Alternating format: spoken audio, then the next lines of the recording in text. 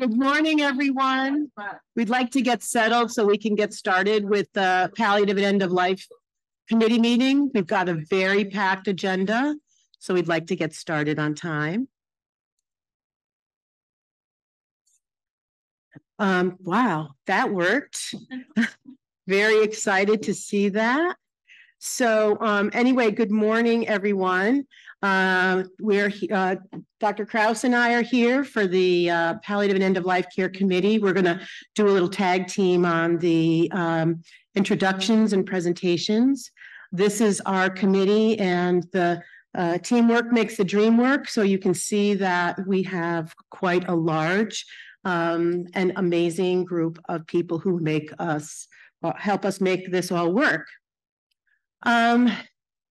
I don't think that I don't think it's lost on any of us here how much is going on in our world.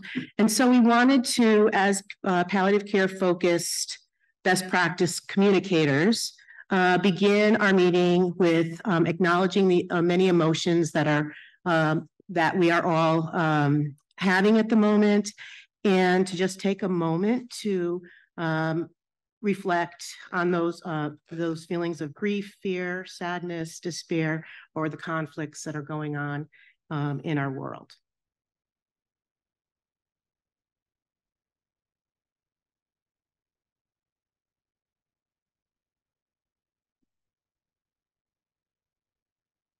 Thank you. And we will hope and pray for better days to come. I believe Dr. Ben Korn is joining us on as one of our committee members from Israel, and so we want to say a special words of peace for you, Ben. So,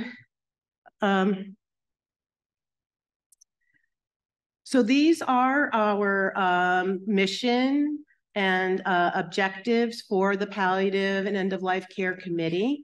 As just a reminder, we have been very successful in our first few years, and things are continuing to grow. So we will, again, as we prepare for the next grant cycle with Dr. Hirschman and others, be reevaluating. So any thoughts people have, please continue to share with us. This is our agenda, which is printed in your program, which is in a printed program. So it's somewhere in the internet, there on your app. And we wanted to start first by recognizing all the work that the Hope Foundation has done for SWOG. Hope is now 30 years old and has made a tremendous impact. We want you to take note of the QR code to scan and to consider giving a donation.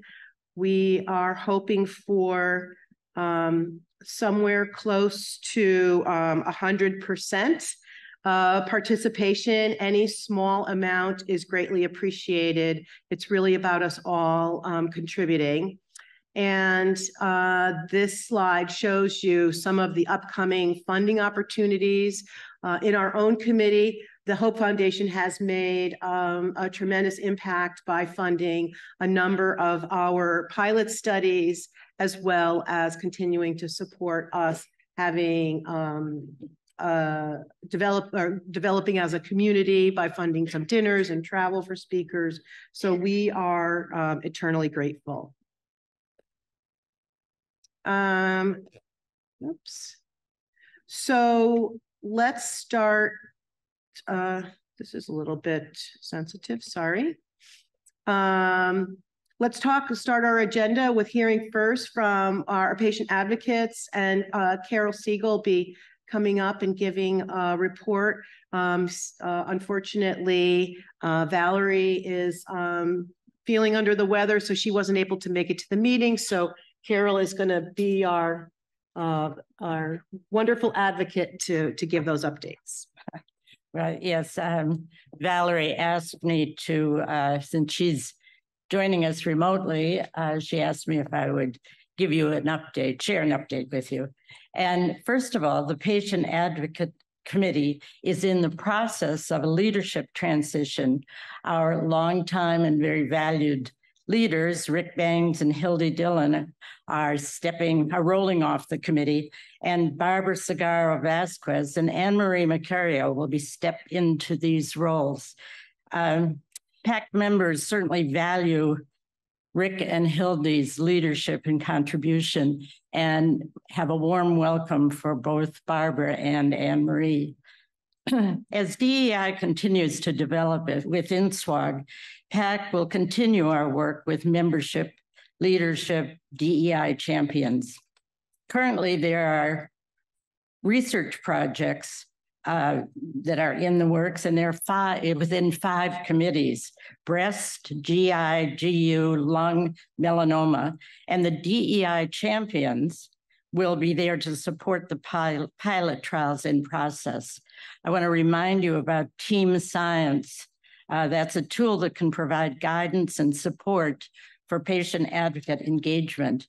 Module 6 provides guidance on improving diversity and representation of clinical trial participants, and it's accessible through the SWOG learning management system.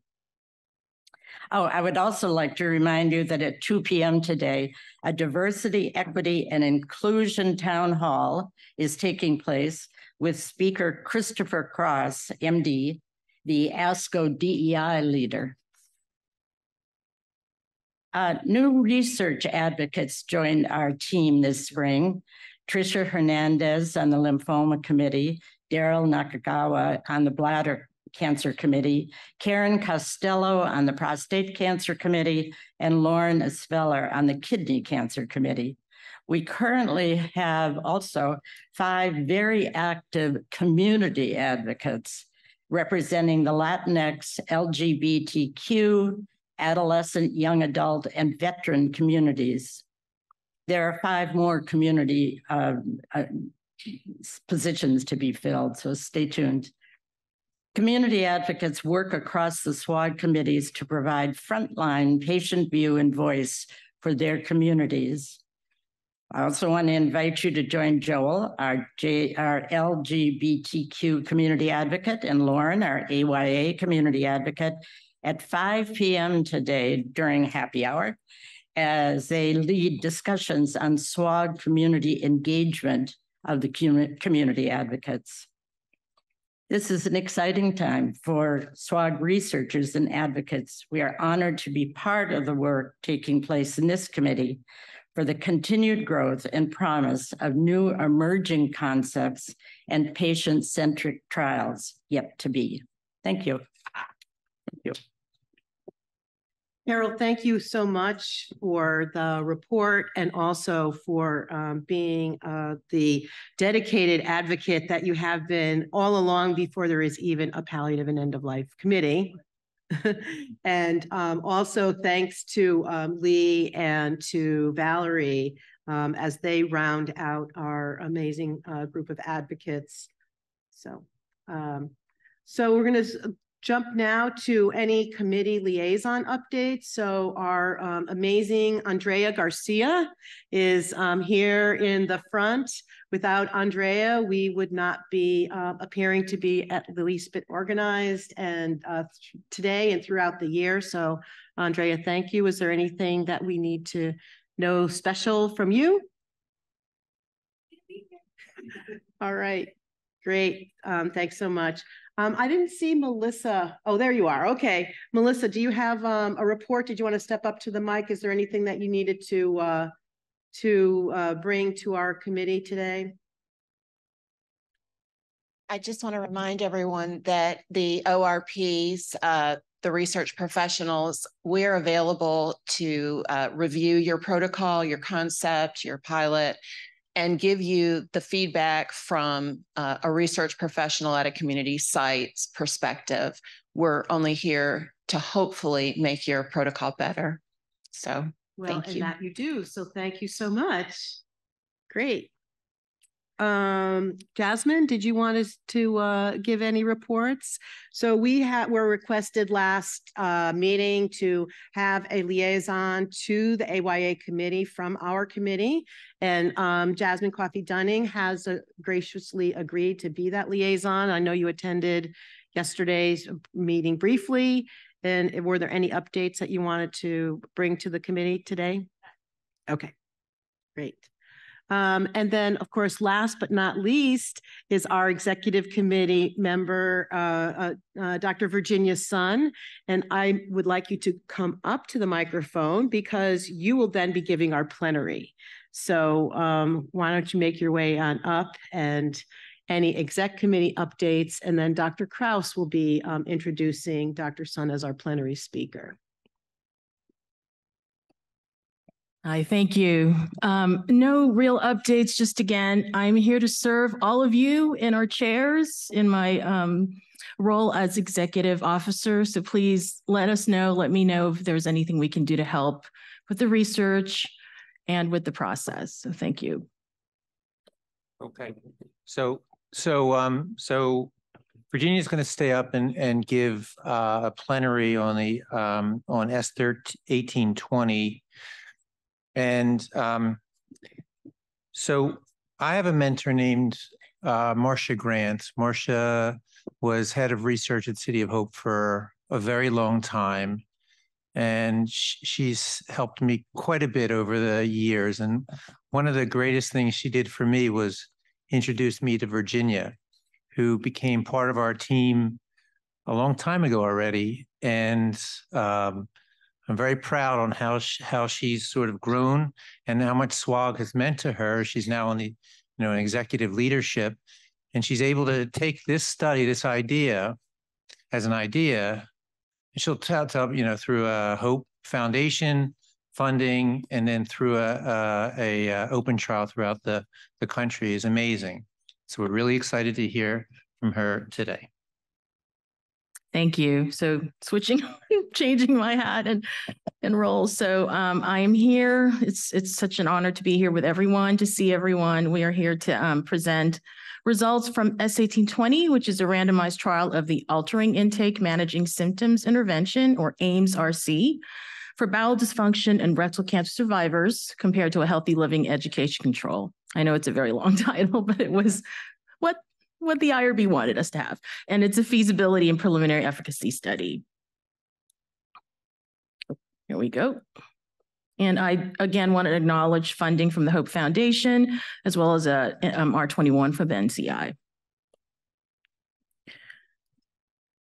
We couldn't have done this trial without any of the people listed on this page. So really appreciate my co-chairs, Dr. Cindy Thompson at the University of Arizona, who's very well known in the lifestyle behavior change area in terms of research, Dr. Tracy Crane, who is actually now at the University of Miami Sylvester Cancer Center, and of course, Dr. Robert Kraus.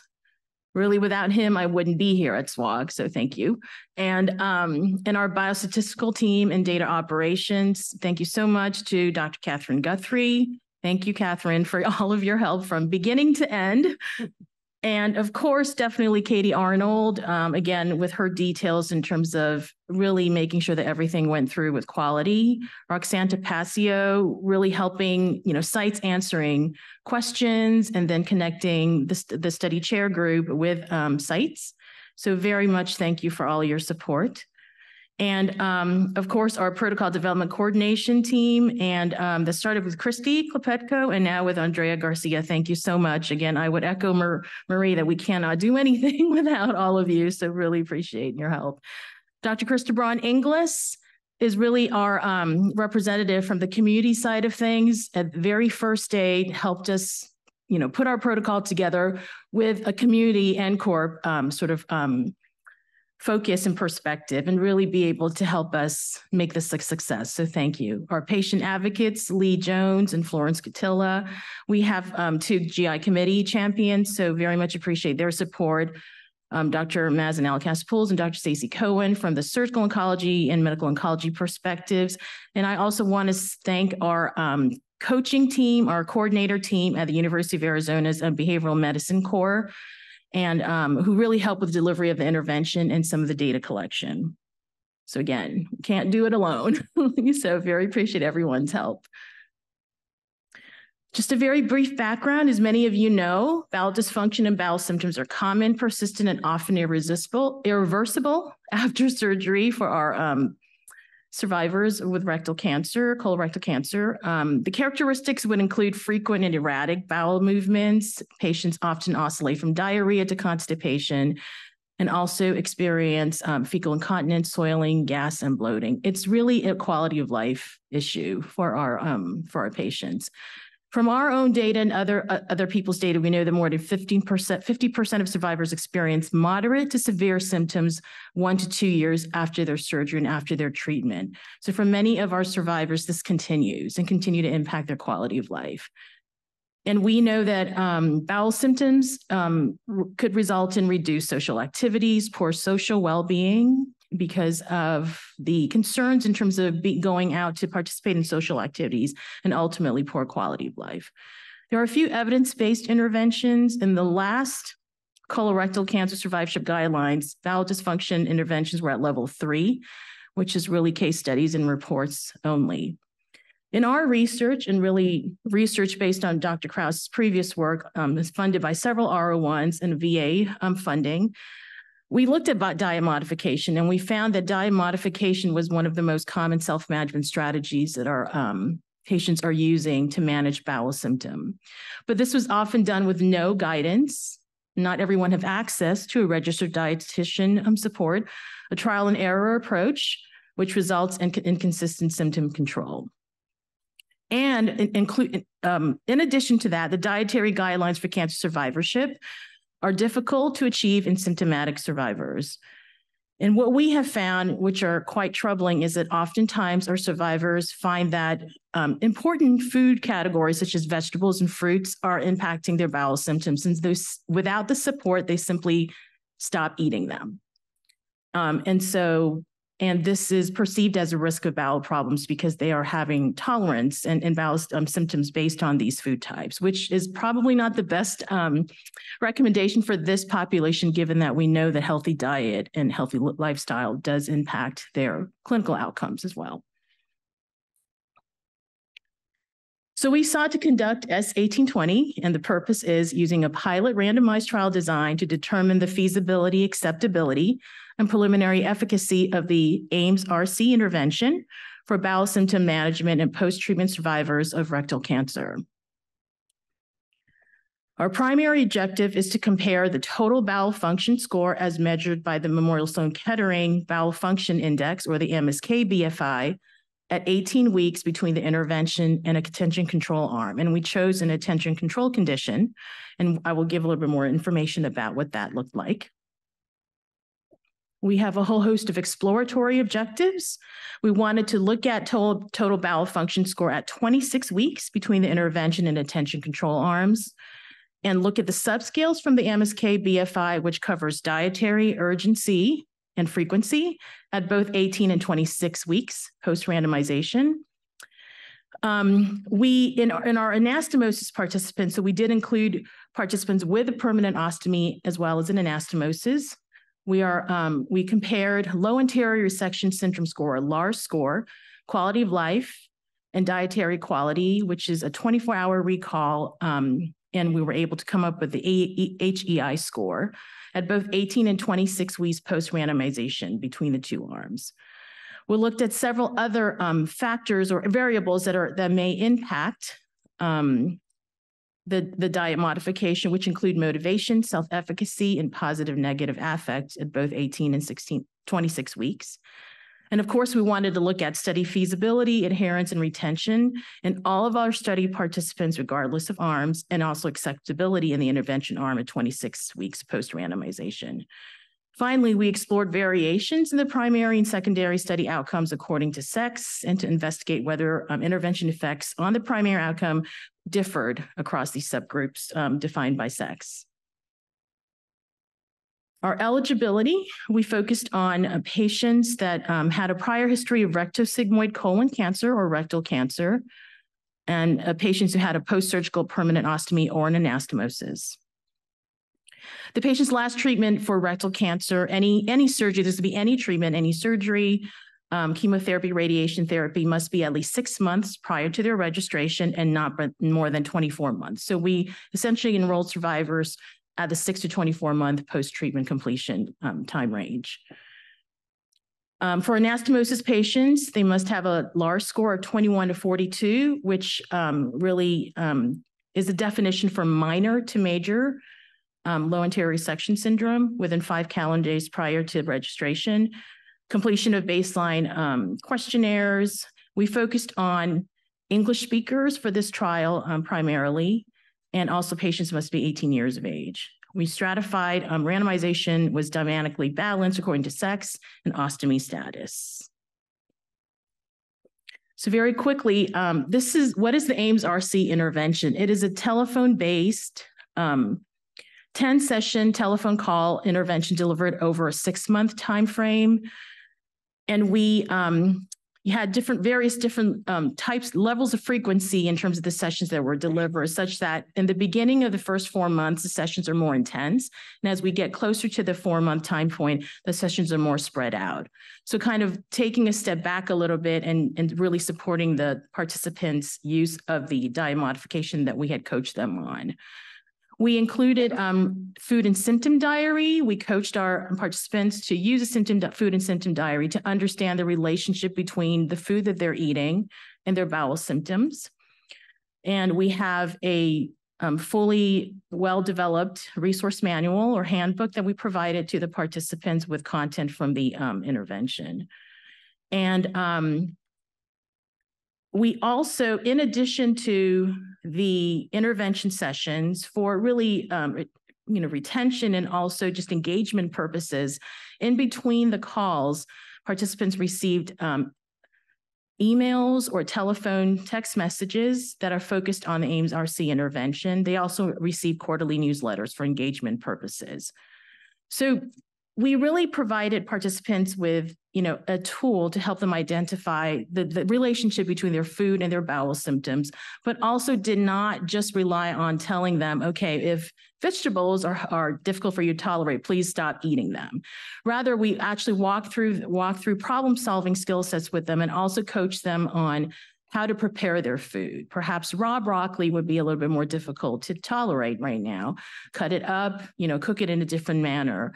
And we also focused on preference. So in helping them find food categories that are important for them to continue to eat, but also they are wanting to eat and they like to eat. So because that preference piece is important as well. For our control condition, we designed a healthy living education attention control where we selected 10 survivorship topics that are not diet modification focused, and also delivered them through 10 telephone sessions over a 4-month period. And as you can see, we cover sleep, sun safety, food safety, skincare, activewear, bone health, ACS diet and activity recommendations, and also clinical trials, understanding online resources and screening and surveillance. And also just for the AIMS-RC intervention, we do take one of the sessions and review healthy living guidelines in terms of diet and eating. So that is part of the intervention as well. Here's our study schema. So after baseline, informed consent and baseline completion and registration, we had a 2-step registration. And following the step 1 registration, all participants went through a 14 to 21 day run-in period. And this was a design built in to really study and help with adherence for our participants. What happened during that time frame is our participants received a run-in packet with instructions that included a 3-day food and symptom diary as well as a postage paid envelope. They then had a telephone call with our trained coaches, and they completed 24-hour dietary recall. They were able to provide instructions on completing a 3-day food and symptom diary, and were given instruction to send it back to the team within 7 days of completion. We made the rules very broad so that most of our participants are able to complete the run-in, but this was designed to help with adherence. And so finally, after they completed run-in, they were registered to step 2 and randomized to either the AIMS-RC intervention arm or the attention control arm, which is the healthy living education. All of the intervention sessions were delivered centrally by trained health coaches at the University of Arizona to all the participants around the country. And these health coaches were trained by me and Dr. Cindy Thompson and Dr. Tracy Crane. I actually visited University of Arizona a couple of times to provide the training. And we did do intervention fidelity monitoring by way of audio recording of the sessions and reviewing them on a regular basis. We had 2 follow-up time points at week 18 and week 26. Very brief statistical analysis plan. Thank you, Catherine and Katie and Sarah. I know Sarah's here. So we were looking at a 74 total participants or 37 per arm accrual target that would provide 80% power to detect a 0.5 effect size. So we targeted 94 randomized participants, 47 per arm, to account for a 22% attrition at week 26. All the primary endpoint analysis and many of this exploratory outcome analysis were completed through linear regression models. And when we looked at adherence and retention, those were assessed by chi-square and acceptability assessed by t-tests. So our trial accrual, just to start with some information on how we did. We opened to accrual on December 9th, 2019, and closed to randomization on April 28th, 2022. So in R21, about 2 years time frame. And in the middle of COVID, thankfully, we didn't really have to shut down the study. We made some adjustments, as many of our protocols did, and we're able to continue to enroll. So many thanks to the sites. We had 39 NCORP, NCT, and member institutions participate in enrollment. 30 of these were community institutions and 9 academic institutions across 17 states and the U.S. territory of Guam. So we are very proud that we were able to enroll participants. Thank you, Krista, and thank you for the Hawaii NCORP for helping with that. We ultimately consented 117 participants to pre-randomization run-in. Sorry, the N went away a little bit. We had 19% weren't eligible for randomization. Many of them did not complete the run-in, weren't able to, for example, to provide the food and symptom diary. We ended up with 93 participants that were randomized, 47 to the AIMS-RC intervention and 46 to the healthy living education arm. This is just a graphic display of our accrual over time. Just like many trials, we started a little bit slow in beginning with late December of 2019 and then through January 2020. But as you can see, when we did really well, we did pretty good. We had up to 11 participants enrolled in some of the months. So some select sociodemographic and clinical characteristics. There were no significant differences for any of these characteristics across the 2 arms. We had a median age of about 54 in the intervention and 56 in attention control. So not surprisingly, given this is a colorectal population with unfortunately seeing more and more incidents in a younger population.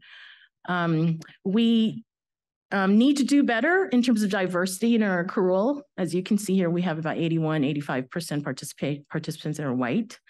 And time since diagnosis was about 23 to 22 median, and these are months, and time since surgery as well. So many of them are about 15 to 13 months out from their surgical treatment. Our rectal cancer diagnosis was the primary diagnosis for our participants. We had about, a smaller group of ostomy participants, but they were relatively equal, represented across both arms based on the stratification. We did ask many of our participants about any medications that they're already using to help with bowel symptoms. And we do see that many of them are taking, not surprisingly, antidiarrheal medications, constipation medications, and some with probiotics. All right, here we go. So for our primary objective, so this is the bowel function index total score. We did not see a statistically significant difference between the 2 arms, and higher scores here indicate better bowel function. My apologies, this is a little bit smaller. For our exploratory objectives, we did see statistical significance in the BFI frequency subscale that was completed only by anastomosis participants, as well as in the LAR score, again, only completed by the anastomosis participants. So I do want to point out that these are exploratory objectives, but it does give us food for thought in terms of next step, which we will talk about. And as you can see for the LAR score, participants in both arms started with really a LAR score that indicates major low anterior resection syndrome. For our intervention arm, at week 18 and week 26, they actually moved to minor. So, but again, these are exploratory objectives. We did not see any statistical difference in all of our other exploratory objectives, including motivation, self-efficacy, and positive and negative affect. We did very well with trial adherence, retention, and acceptability. So as you can see here in terms of adherence, with more than 97% in both groups of participants completed follow-up after randomization. So we're very happy with that. In terms of retention, which we're looking at completion of follow-up assessments, we also had, the retention is more than 97% in both groups that completed follow-up. And for the adherence, it's more than 95% of participants in both groups completed sessions 1 to 5 and at least 3 of sessions 6 through 10. And in terms of acceptability, we saw a higher acceptability that was statistically significant in the intervention arm at both week 18 and week 26. All right, lessons learned. We were able to show that SWOG S1820 in our intervention, AIMS-RC, was highly feasible and acceptable. We need to do a better job in terms of making our participant pool more diverse in terms of enrollment. Again, we did not see any statistical significance in primary objective with just 2 exploratory objectives targeting questionnaires and items that were completed only by anastomosis participants. So some thoughts that we had discussed and as a team on many of our calls, we still meet pretty much on a regular basis, sometimes every other week, but still weekly. We maintain those calls. You know, we have seen a wide variance in terms of time since surgery, as you can see in the sociodemographic and clinical characteristics table, and this may have resulted in wide variance in bowel function adjustments. We were targeting survivors that are 6 to 24 months post-treatment, and we know that many participants had adjusted to some way or another, and so again, there is a variation. We have talked about the potential of moving the intervention closer to surgery and treatment completion. We've heard this as comments in some of our coaching calls. We are going to be looking at those qualitative data and proposing to do that as a potential third paper. We have 2 papers that we're already in the process of working on and to be submitted or resubmitted. And so perhaps moving the intervention closer when really participants are perhaps dealing with more of the challenges of bowel control and bowel symptoms would be something to think about. Run-in protocol, commonly used in behavioral interventions, but sometimes that may have increased diet awareness, even though we did not cover much of the diet coaching and the diet modification components in the attention control condition. We also discussed more sessions over a longer period of time. Maybe the sessions could be shorter or, but more, over a longer period of time to really balance healthy eating and bowel symptom management. Again, we're going to be looking at our coaching calls because there may be some indication there in terms of how to balance, again, the healthy eating component as well as the bowel symptom management by way of the diet modification that we are coaching participants on in this intervention. So happy to see if anyone have any thoughts in terms of next steps. We do feel like from our acceptability data that we heard from our participants that this is something that they see favorably. And so we want to be thinking about other steps and see whether we can continue this work in the future. And finally, I want to thank all of our enrolling institutions. Thank you so much. Without you, we wouldn't be able to enroll and be able to do it in a relatively timely fashion. And so thank you. I'm happy to take any calls, any suggestions or any comments. So we do have some love for you on the chat for your congratulations enrollment during COVID-19. We are all, you know, very envious of your ability to continue to do that. So Thank you. I just want to commend you on your study. This is certainly a quality of life issue for those patients. I would really like to see you put forth all of your demographics related to diversity. I acknowledge that you did comment that that was a weakness, but we should not just report Caucasians ever. We need to report all of it. And I think it's going to be particular to have a plan to ensure representativeness, particularly around food when culture can really impact diet. So I'd love to see that, particularly if you need any help going forward in a study to plan on diversity and learning from those groups. Thank you. Thank you so much. Appreciate the comment. Absolutely. We are thinking about and have been thinking about how to really be more inclusive in terms of the way we approach, be thinking about the different types of food people, you know, prefer and will be eating. So thank you so much. I will definitely be connecting with you. Hi, Dawn. Congratulations on, I don't know if you can hear. Yeah, okay.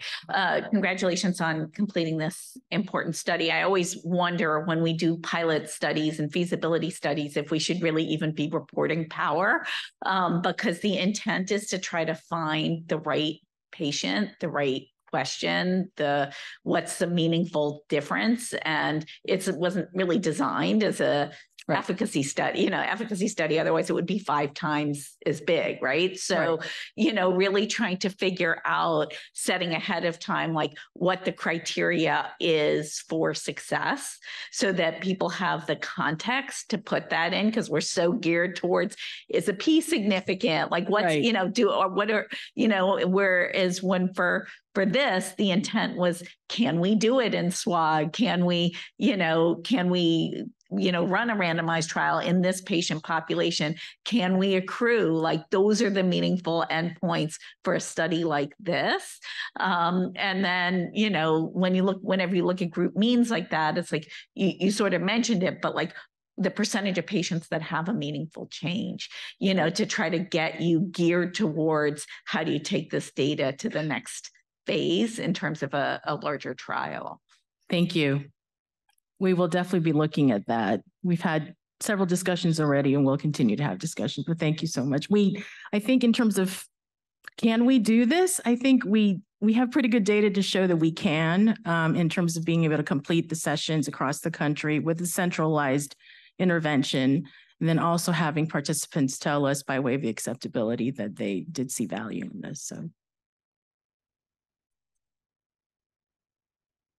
Well, again, Virginia, congratulations to you and your massive team.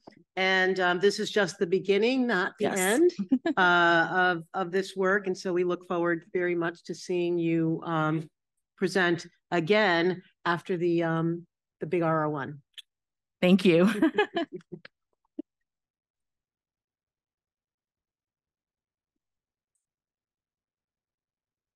So I'd like to move on now.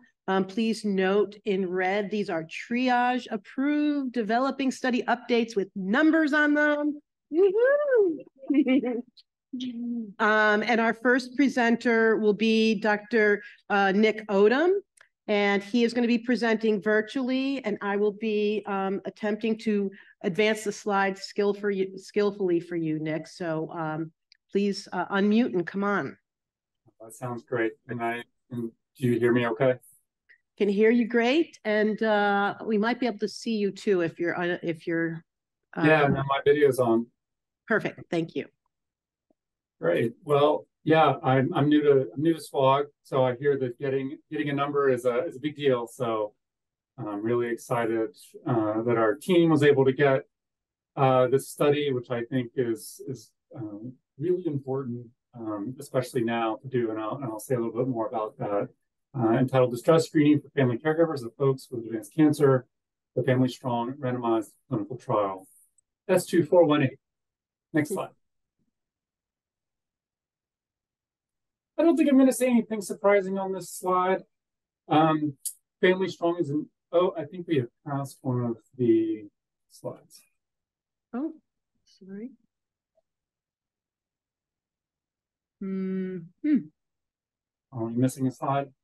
Well, I don't think it's missing. We're just gonna, doesn't seem to be popping up, which it did. Okay. No problem. Well, before you share that, I'll just orally say things that I don't think is going to be surprising to this audience, which is caregivers represent a massive population of folks delivering the majority of care to patients with advanced cancer who, unsurprisingly, have many unmet needs, and they're often highly distressed. So in terms of numbers, we're talking about 3.3 million folks, according to the 2020 national survey conducted by the National Alliance for Caregiving, likely an underestimate of the number of families caring for loved ones with advanced cancer. They're performing very complex symptom and medication management that's getting ever more complex over time. And because of things like COVID and other pressures to decrease the length of time patients are in the inpatient setting, more of this care is being delivered in the home. And so we're now relying on these family members to now deliver very complex cancer care, most of whom are untrained. A person with advanced cancer, those families are typically providing on average about 11 hours of care per day over a period of about 18 months. This is often on top of being employed. They're part of full-time. So it's the equivalent of taking on another full-time job for many folks on top of another actual full-time job in order to take care of these individuals. It can be highly distressing, no surprise there, with up to half experiencing distress at levels that are greater than the average population, which has been shown to have an impact on the care that they can deliver to patients. Now, distress screening, many of you may be familiar with NCCN distress screening guidelines, commonly using a distress thermometer that has been shown to benefit patients. We have adapted that now to an intervention that we call Family Strong. And yet it's not been tested yet in a clinical trial setting, albeit there are cancer centers who have modified this thermometer for families. So next slide. So Family Strong is what we're calling it today. It includes a distress thermometer assessment that is specific to family caregivers. It offers problem support and is designed to be effective at lessening caregiver distress. It's very brief, and we believe because of that is very highly scalable. It's initiated early on at any point in the advanced cancer trajectory, and it has a long-term follow-up. It can be delivered by a range of health professionals. We've designed this intervention to be delivered by lay health coaches with the rationale that if it can be delivered by these folks, it could be delivered by anybody. Next image. It uses a toolkit that includes resources that are tailored to whatever the local cancer center is and the resources available in their area. And finally, click. It uses a monthly distress screening instrument that you can see a little image of here. I know you can't read it, but it includes, it should look virtually the same as the NCCN patient distress thermometer, except the problem areas are specific to family caregiving. It also includes a step-by-step process for the interventionist or clinician to deliver problem-solving support, whether it's resource referral, connection to resources, or connections to already existing services and supports that family members wouldn't already know about. Next. I'm getting a message in the chat that folks are unable to see slides, just FYI. So we developed this study, the title of which is Distress Screening for Family Caregivers of Persons with Advanced Cancer, Family Strong Randomized Clinical Trial. Next. Nick, according to one of our participants, if people can't see the slides remotely, they can click on the IMS operator and select pin, and it'll keep the slides in view while you are talking. So we can see them fine here in the room, but if people can't see them on Zoom, then that's what they need to do and they'll see them. So Sorry to No, interject. that's all good. Like, so we designed this as a type 1 hybrid implementation effectiveness randomized controlled trial. I don't want this to sound too complex. It's a 2-arm randomized controlled trial that has an implementation exploratory aim that I'll describe in a second. The sample is currently set at 300 family caregivers and their care recipients with advanced cancer. It will include SWOG member cancer centers in this trial. The intervention, again, will be lay navigator-led and centralized at the University of Alabama at Birmingham, where we'll perform monthly telephonic caregiver distress screenings and problem support over 24 weeks to participants. Primary outcome will be caregiver distress 24 weeks, as measured by the Hospital Anxiety and Depression Scale. Secondary outcomes will include patient distress, quality of life for both patients and caregivers. Burden is reported by caregivers and healthcare utilization for patients. Here is a schema of this 2-arm trial. Half will be randomized to Family Strong and half to usual care. Data collection will be over 24 weeks with a baseline 12 and 24-week time point. Next. And here is our amazing team. Thank you to everyone listed there. Here is the timeline. We submitted to PAR 21035 NCI in about 2 weeks ago, actually about 7 days ago. Mm-hmm. And the merit review will be in October and November of 2023. So we'll see how we did when those months pass. Council, should it receive a potentially fundable score, will be in January 2024 with a tentative start date of July 2024. If we do not get funded, we will likely resubmit for that same July cycle or earlier. Nick, the merit review, I think, is probably not correct because... Oh, yeah, it doesn't look right. Yeah. I got it off the website. I'll have to double check. Sorry. Yeah. It's probably it's probably a January, February merit review. Council probably will meet in May. Yeah. It'd still be a July start date. That would be lovely if that's the way it did happen, the way it says on your slide, but okay.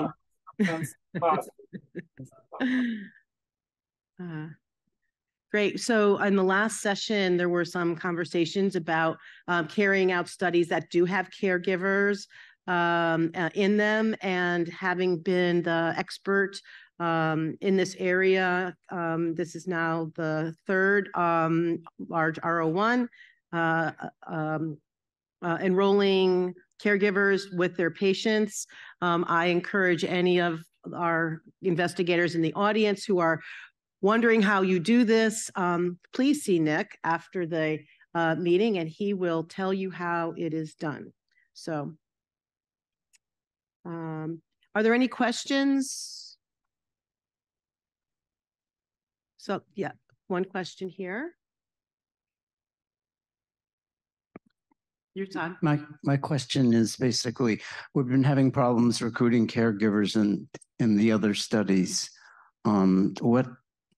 Maybe, I'm not sure that he's aware of that. So what comments do you have about new strategies, and how do you think this will be different? I think this will be different because the intervention is for them. So this study isn't just collecting data from caregivers, this is an actual support. And the why of this study is different. The why is because we are trying to develop a comprehensive program of support that directly supports families caring for patients. So the benefit is directly to them. And most families feel unseen and unvalidated in their typical role in their cancer care. So we've been very successful at the messaging and framing of this study to help families and caregivers understand that we are in fact trying to advance how we better support them. And that's the framing and messaging that we have. My sense is that most studies recruit families to collect data, and that's about it. And those studies, rightfully so, are very patient focused. Krista? Just building on Jeff's comment, I still think we're going to need to have a plan for recruitment, because even like some of the other trials that have had a caregiver intervention, we've had some difficulty, and a typical screening does not focus on, caregiver screening. It's more like patient screening. So just to have a plan for recruitment, because I think it's super important and a great study. Thanks. Yeah, no problem. We will have a plan. Great. And we also have, as you can see on the slide, both Carol and Valerie, our advocates, have been helping to participate. Also, Dr. Sun has been an advisor for thinking about the practicalities of this. So we will, and there's also a nurse liaison who is working on that very topic. So I think we're all aware, and you never know what happens when you get there, but I think there's been a lot of due diligence, so we'll keep our fingers crossed. Okay. Moving on. Great. Moving on. So Jonathan Sham, if you would like to come up to the podium, he's going to present S2408, randomized multi-center placebo-controlled trial evaluating lanreotide for the reduction of postoperative pancreatic fistula. Thank you. Hi, good morning, all. Pardon me. There we go. Good morning. Again, I'm Jonathan Sham. I'm a surgeon and researcher in Seattle at the Fred Hutch Cancer Center, University of Washington, and just giving you a brief update on our concept. You can see the pertinent members of the study team here. For a brief background for those of you who aren't pancreas surgeons in the room, postoperative pancreatic fistula or pancreas leak is really the defining complication after pancreas surgery. The pancreas is a gland. It secretes enzymes into the intestine to help digest food. When we cut the pancreas, these enzymes can leak out into the abdominal cavity, digesting internal tissues, causing bleeding, infection, sepsis, longer hospital stays, delayed chemotherapy, all sorts of terrible things. Lanreotide is a somatostatin analog. This is a drug that reduces pancreatic secretions, and the idea is that we can give this around the time of surgery. We can reduce the incidence of pancreatic leak and improve outcomes. We performed a phase 2 trial at UW, which showed, it was a single arm, but showed a leak rate of 3%, and that's compared to a historical rate of 25%. And so then this therefore led to the development of this concept. You can see here the schema. Thank you so much, Katie, Catherine, for all the help with the stats. 274 patients, accounting for about a 10% dropout. Very straightforward study, 1-to-1. Half the patients get lanreotide, a single dose in the preoperative holding area. The other just gets standard of care. They undergo surgery, and then we evaluate leaks. The leak rate, the definition of a leak is a very codified entity by the ISGPS International Study Group for Pancreatic Fistula. I can go into all the details, but essentially it's a drain amylase greater than 3 times the upper limit of normal of your institutional value, plus some type of change in care, antibiotics, drain placement, endovascular intervention, et cetera. The patient population is quite broad, and we think this is quite appealing for the study design because it helps with feasibility. Essentially, anyone undergoing a distal pancreatectomy for malignant or pre-malignant lesions, that would be cancer or high-risk pancreatic cysts, IPMNs, MCNs, things like that. And then you can see the stats there. Here are the endpoints again. So-called clinically relevant postoperative pancreatic fistula, that's the yellow and red boxes on the right side there. So again, if you have a high drain amylase and any change in your management, you keep the drain in a long time, greater than 3 weeks, you get antibiotics, you get a drain, or if you have other signs of infection without organ failure. And then these are pretty rare, but do happen. Reoperation, organ failure, or death would be a grade C. Our secondary endpoints are that green box at the top, so-called like a mini leak, a biochemical leak, number of postoperative hospital days, and then some quality of life metrics, which have been validated in this population preoperatively, 14 days and 60 days. And then again, some other exploratory endpoints,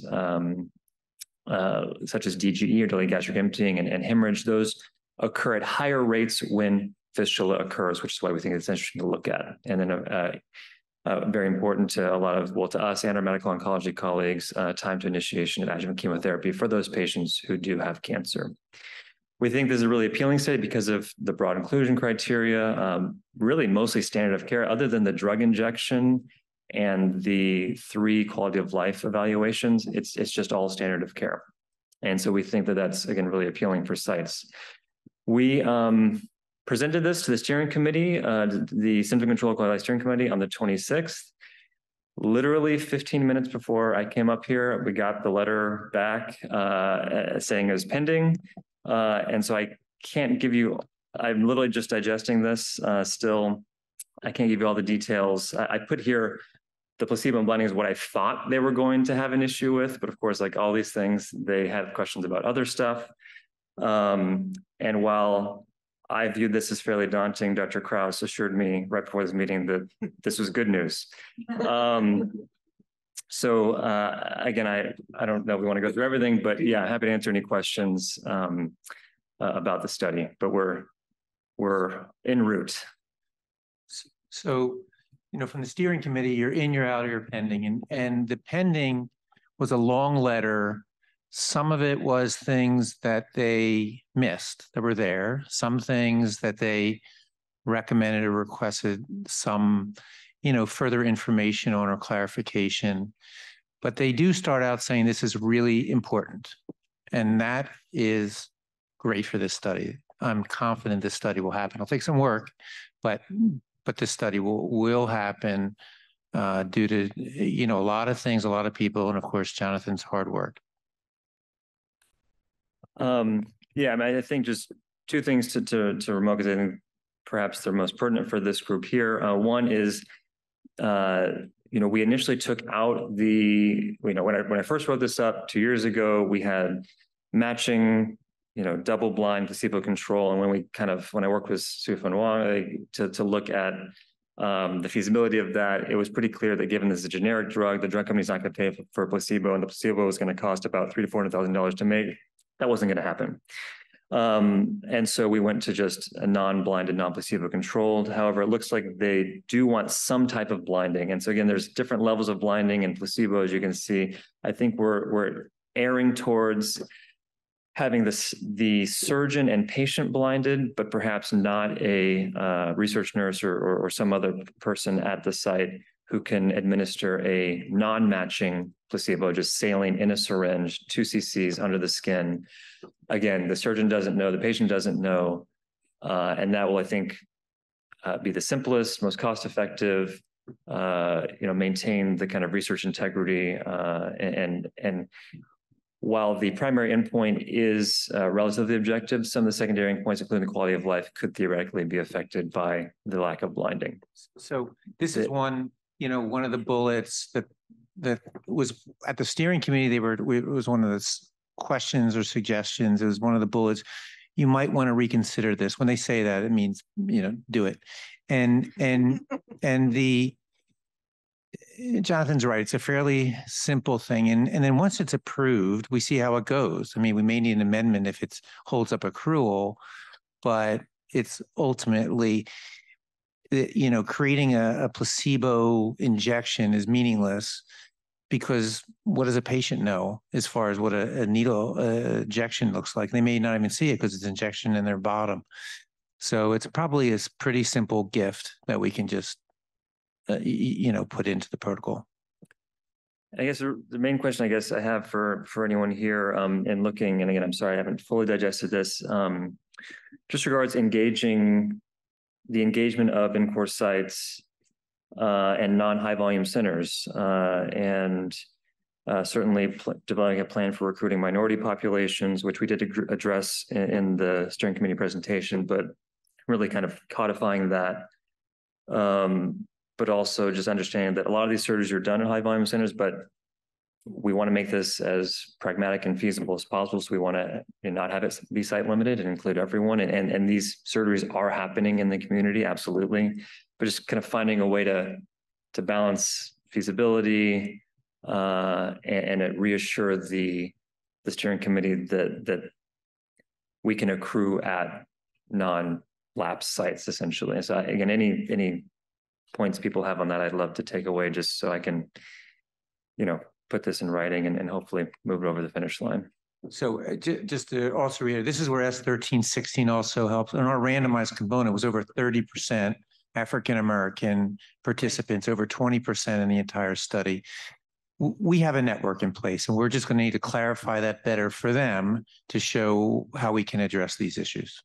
Right. I think having a few community sites that do a large number of these surgeries, whether it's Kaiser or some of the other networks, just the non-traditional high volume academic sites is really what they want to see. Like, and so having a few letters really going into, you have a lot more space. So you're really going into the details about what your experience has been on prior trials, but getting those letters and sites already lined up that have more diverse patient populations that are less high volume academic sites, I think, well, they just want to be reassured. So thank you. I just wanted to point out that to me, the more important change that I think they're asking for, I think they gave us an out on the blinding, which is really not simple, Robert. It's not at all. And so we really have to talk about that, but that's for another day. But the real change they're talking about is what kinds of surgeries to include. And you wanted to only include the sort of more straightforward surgery, which I thought made a lot of sense. But now they want you to include the other kind, which I cannot say. I don't think. How do you say? Yeah. So PD and I'm still digesting this. I didn't get the sense they just want a justification for why we didn't include the Whipples. So? Okay. They don't. And it just says implications of not studying Right. Whipples should be provided. I see. Okay. And well, that's what they said too about blinding. Like if you can't do it, then at least justify why you can't do it. And anyway, yeah. Okay. So you don't feel like that's a demand that we need to. No. That's not how I read this. Again, good. I'm new at this, but yeah, I know too. I was still skimming it. And that would materially change the study and numbers in a way that is making it feasible. But yeah, I see this as just explain more why. And I think that I can do a better job for like a non-surgeon population in particular, really parse out the differences and why we chose one. Because we did it for statistical reasons mainly, but there are actually a lot of there are a lot of conceptual physiologic reasons why it makes sense to study just distals as well. But I think the harder question is they're like, well, if you do the study, and they ask this at the presentation, surgeons are going to start giving this for Whipples as well. Yeah. And that study will never be done. Yeah. And so they're like, they even say surgeons, if it's shown to be effective, surgeons may expand this use in Whipple, which further reduces the likelihood of conducting a clinical trial in that patient population. So essentially explain the implications. Yeah. I think that's hard to explain, like, explain that, but maybe, I'd be interested in people's opinions about that. Well, it's true. It will have implications on Whipple procedures. And you explain it, and that study may never happen, although that's potentially a goal down line. Right. It's tough. Yeah. Okay. Again, I'm not an implementation science expert. I don't know how to say, like, how to comment on the future of something not happening, and how to account for that. But if I'm all ears for anyone does. If this is successful, then it can be studied in that other setting. Yeah, I know. Well, that's what we tried to say. One question with this study. Correct. That's what you're rolling. Maybe the study would be as black and white as possible. That's great. Right, and this study might not be as feasible if we widen that eligibility. So thanks.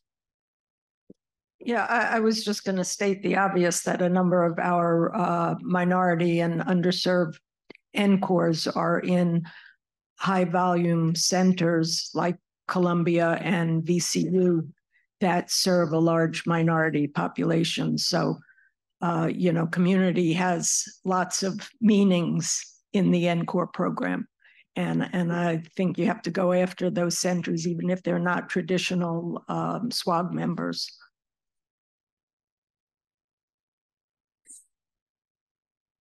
So we have one last comment, and then Dr. Kim, if you want to make your way up to the podium, that would be great.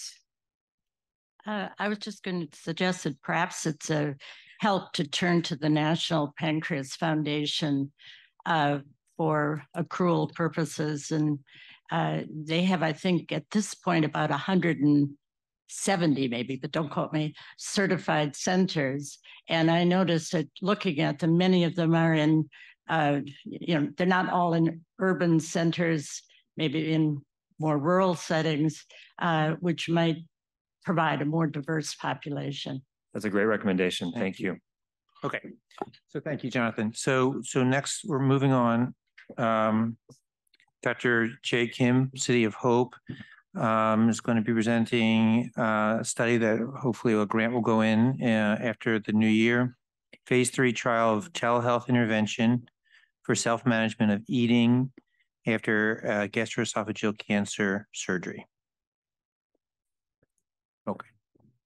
Hi, good morning. So I think this will be kind of a quick update. The study title is a telehealth intervention for personalized self-management tips for eating after gastroesophageal cancer surgery. So just a reminder, this is the design is a phase 3 multi-center randomized trial of a telehealth intervention for self-management for eating symptoms after curative intent gastric and or esophageal cancer surgery. The intervention is currently designed as 4 dietitian-led telehealth sessions after surgery, and the patients are enrolled within 1 month of resuming oral intake after their operation. So if they have surgery and they start eating again 5 days after, it's within 30 days of that time frame. And then the sessions are carried out over 4 months. And the primary endpoint is quality of life at 6 months. And we're using an overall quality of life endpoint from the EORTC QOQ C30. It's a summary score, which combines many of the symptom and functional scores in that measure. So this is the schema. The inclusion criteria are basically anybody who's had curative intent surgery for gastric or esophageal cancer, and they began eating in the last month, adults. And then the intervention, we have trained dietitians who speak Mandarin, Spanish, and English. So it'll be any of those 3 languages and ability to participate in telehealth. So, and we're doing the telehealth session centrally administered at City of Hope. And then the control arm will be basically usual care. We're calling it enhanced usual care because they are going to be given, the patients in the control arm are going to be given an eating hints booklet that's published by NCI, which is advice for eating and diet during cancer treatment and after cancer treatment. And we've currently designed the primary endpoint to be assessed at 6 months. Catherine Guthrie, who we've been working with, has had some really good suggestions about perhaps doing an earlier endpoint as well. So we're considering having a secondary endpoint looking at 4-month outcomes. And we'll be looking at self-efficacy measures as well, and some objective measures of nutrition, weight, albumin, and skeletal mass and muscle index based on CT scan images at 6 months. So currently we're aiming for submission as an R1 to the NCI in February. So that's our goal, and we're hoping to get all our ducks in order prior to that. So I think that's all I have. Any questions about the study? Are there any lessons learned from Virginia's trial that will inform this study? I know it's different, but there are some similarities. Same, yep. Yes. So Great question. And so Virginia has been really guiding me through this process, and Robert has also given great advice and mentorship. So a few things. Well, one, we moved the intervention to shortly after surgery rather than starting it looking at the long-term survivors. So, and this is really the period where patients struggle the most. And speaking with our patient advocates, they like the idea of starting it early. So that's one thing. And then another thing was kind of thinking about the endpoints. And we've gotten kind of back and forth about what's the ideal endpoint.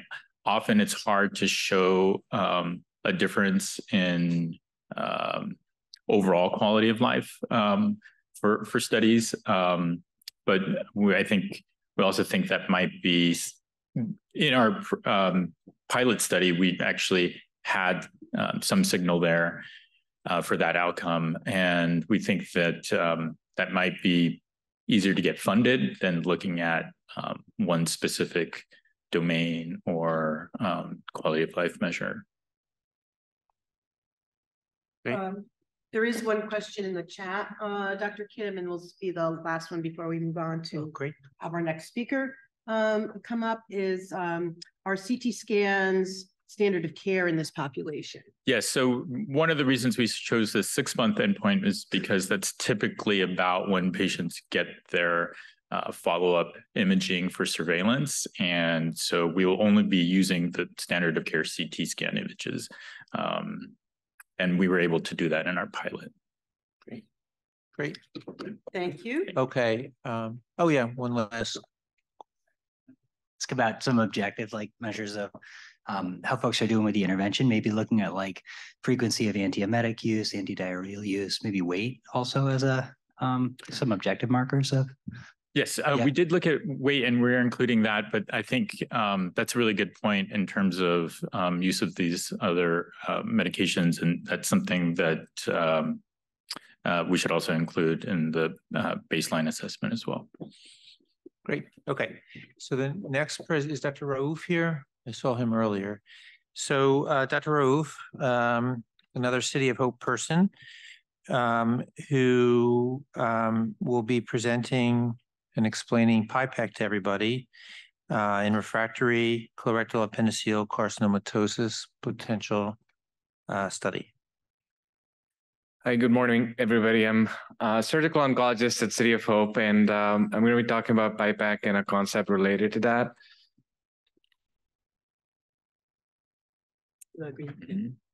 So I have some disclosures. So I'll give an overview of PIPEC, as a lot of folks may not be familiar with it. It's a newer technology to treat peritoneal metastases. And, just by the way of background, we know peritoneal metastases have poor prognosis. A lot of patients are not candidates for surgery. Surgery is helpful. However, there's high morbidity from surgery. We've gotten better at doing cytoreductive surgeries, and we've gotten better at doing sequencing. But the challenge remains that most patients are not candidate for surgery, and there's no level 1 evidence to support HIPEC treatment, particularly for colorectal and appendiceal cancer, which is the main regional therapy. There's a lot of other regional therapy approaches that have been used, but high quality evidence has been lacking for those. And the folks who've been treating this patient population have seen some value in it, which is why it has persisted through several decades. So in terms of what's new for peritoneal metastases, I think enhanced delivery methods are important, other than personalization and drug candidates that need to be developed. So this is PIPEC. It's given laparoscopically at the time of laparoscopy through small incisions. You can put the injector and air slicer in, and then over 30 minutes, the drug is nebulized. The advantage is that it's done under pressure. There's homogeneous drug distribution. So it's a more optimized way of delivering therapy. With every laparoscopy, you can actually visualize the disease and take biopsies, and allows for a rich translational research platform as well. So early reports, this was published in 2019 for many European centers, repeated some encouraging data. They reported clinical responses in a substantial number of patients, and clinical response is a very vague endpoint that has been reported in those studies. So there's not a real understanding of if this therapy is beneficial or not. But what we learned was it's feasible, it's repeatable, it preserved quality of life, and this adverse events were on the lower side compared to systemic therapy. There's some images from the pig model. On the left is SWOG, and on the right side is distribution PIPEC, some of the earlier generation devices. You can see there's more drug deposited, and that's mostly by function of, with SWOG, you remove the drug after you give the drug. And with PIPEC, there's indwelling drug. But the newer device is much better with homogeneous distribution of drugs. So this is a setup at the time of surgery. We take biopsies, and we use balloon trocars so that the aerosol doesn't leak out into the operating room environment. There's best practices established now. This has been going on for close to 7 years in many, many centers across the world. So there's a lot of standardization of this approach. And then after that, we deliver the aerosol chemotherapy. Everybody leaves the operating room. And this is how it looks. It looks like a snowstorm in the abdomen. So there's a number of phase 1 trials that have established maximum tolerated dosages for different therapies. And the key ones are listed over here. Essentially, doxorubicin cisplatin, for some unknown reason, was the first choice of therapy, but oxaliplatin and nab-paclitaxel have been established safe. And there's a number of phase 2 studies. All of them are in Europe. So we started this study at City of Hope, where we enrolled refractory patients. So you have arm 1 and arm 2. Arm 1 is ovarian cancer, uterine, and gastric, led by my co-principal investigator, Dr. Dellinger, at City of Hope. And arm 2 is colorectal appendiceal, which I will be discussing today, where patients received oxaliplatin PIPEC, and they received a 5-FU leucovorin dose of sensitizing dose of IV chemotherapy at 400 milligram per meter square. It was given before second and third PIPEC, not with the first PIPEC. So the idea was to establish dose-limiting toxicities. We stuck to the dose that was established safe in European cohorts, and this is to see if we can reproduce their experience. So arm 2 has been complete, has been reported. So these are patients who've progressed on first 2 lines of chemotherapy, and colorectal and high-grade appendiceal is most of the cohort. And so 100% got 1 cycle, 58% got 2 cycles, and 50% got 3 cycles. There were no surgical complications or dose-limiting toxicities seen. There are a number of grade 1 and grade 2 toxicities visualized.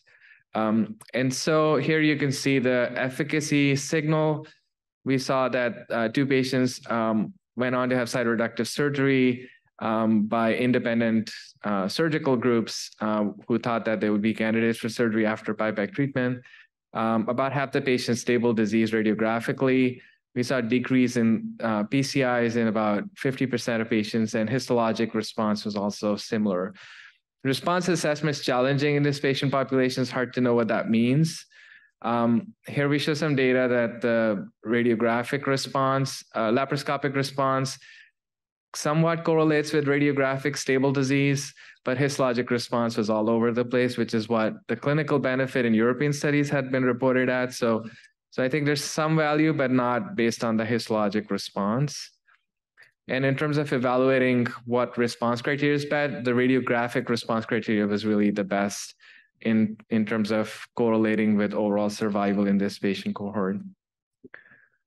I think this is a meaningful endpoint here. So we took the SWOG 1316 good days endpoint and extended the definition from 91 days to 2 different definitions at 6 months and 1 year. This was not a pre-specified endpoint. This is exploratory and post-hoc analysis. So what we found, we looked at the systemic therapy cohort at our institution of consecutive 20 patients who would be eligible for PIPEC, except that they were not enrolled on the study. Most common reason was because they had adhesive disease and they were not amenable to laparoscopy. So we thought that was a comparable cohort. And you can see on the right-hand side, the blue bars indicate the hospitalization and the gray bars indicate their survival. And you can see the pipette cohorts generally have better survival, by association, and also they have more or less hospitalized stays. And on the left, you see the summary data of that at 1 year, and these results were statistically significant, hypothesis generating. So this is the survival data from that. So we see a difference in overall survival. We don't really see a great difference in progression-free survival.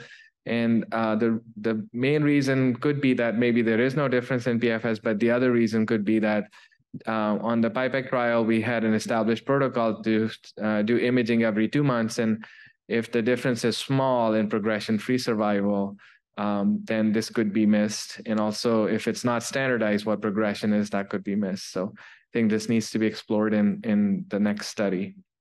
So with that, this is kind of the concept we're at right now. So based on these results, we would like to do a randomized trial where we would randomize to the third-line systemic therapy based on what it has been established through Sunlight trial in colorectal cancer. And usually colorectal regimens are extrapolated to appendiceal cancer. So the reason to do 2-to-1 randomization is because PIPEC is starting to gain popularity as off-label treatment, which is not really the way we should be doing this. And so, motivated patients may find treatment at other centers and may not want to enroll. So to incentivize this, we're focusing on offering a higher chance of getting the intervention. Patients will be similar to the study that I presented, will be histologically confirmed carcinomatosis from colorectal and appendiceal. There's other inclusion criteria listed for targeted therapies. They should have received those, and they should not be refractory to the third-line regimen that we're proposing. In the control arm, the patients should have relatively reasonable performance status and life expectancy. And there's some exclusions for patients who do really poorly and are not really amenable for an intervention-based study. The primary outcome we're proposing is number of good days, and there are other exploratory endpoints. There's some justification for sample size on the next slide. And this is just preliminary, but I would love feedback on the stat side of things, as to what the best way to approach this would be. So with that, thank you.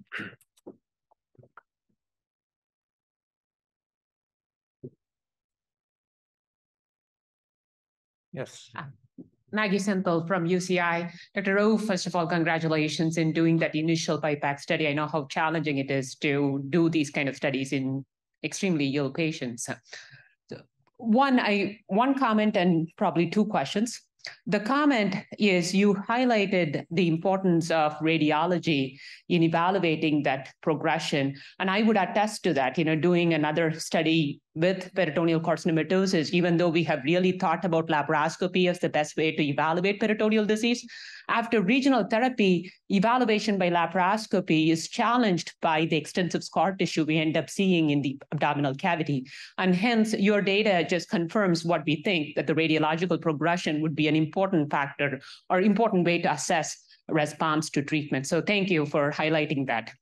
The question, in terms of the study that you're proposing, the exclusion criteria included extraperitoneal metastasis, but you were willing to include lung lesions that are less than 5 lung lesions that are less than a centimeter. Can you expand on why you have thought that lung lesions would be a favorable group to include in this peritoneal disease? The other one is regarding the data you presented with the PIPEC-1 study. You showed that the conversion rate or conversion, there were about 2 patients who were converted, 17% conversion rate, small study. However, how did you define conversion? Meaning, was there a PCA cutoff that was chosen to decide that these patients were not candidates for cytoreduction and then were able to undergo conversion? So if you could just comment on the criteria initially for unresectability or not a candidate for cytoreduction. Yeah, thank you very much for those questions. So very insightful. I think so the first question was about the laparoscopic response rate. The PCI assessment is for sure limited, But what we find is that in terms of radiographic assessment, while radiographic assessment will miss a lot of disease and is not as accurate, but when patients do progress, I think it is meaningful for survival. So I think, and also with the infrastructure to assess RECIST-based progression, I think that could be a meaningful endpoint, maybe if not primary, a secondary endpoint. In terms of the cytoreductive surgery candidacy, to our minds, those patients were not candidates for cytoreduction. It was only a secondary endpoint of the trial to look at efficacy signal, but because there's so much haziness around resectability criteria in our field, I don't think that would be a meaningful endpoint. We cannot declare success, and there's so much variation how we call some things cytoreducible or not, and the value of cytoreduction in these refractory patients is also questionable. So I think we report it because that's what people want to know about this cohort. But I think that could, in our eyes, those patients should not have undergone surgery, but nonetheless were taken to complete cytoreduction.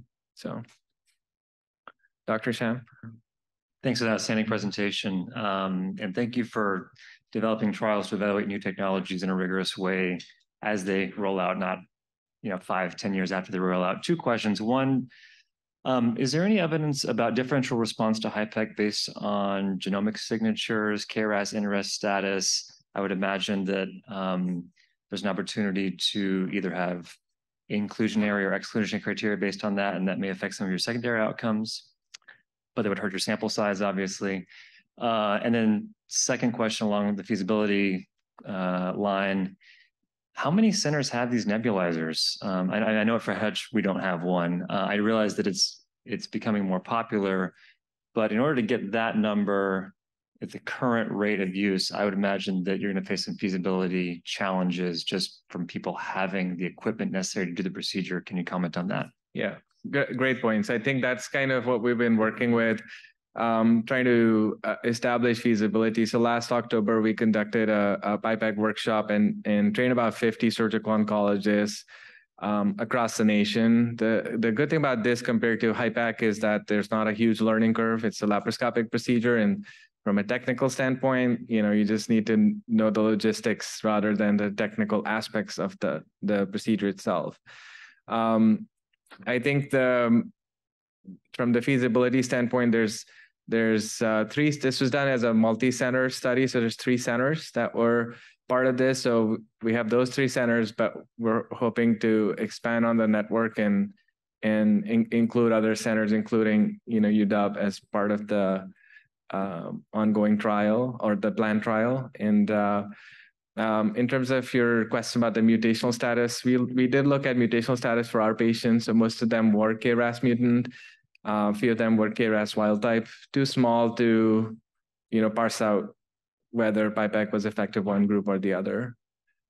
Yeah. Brief comment.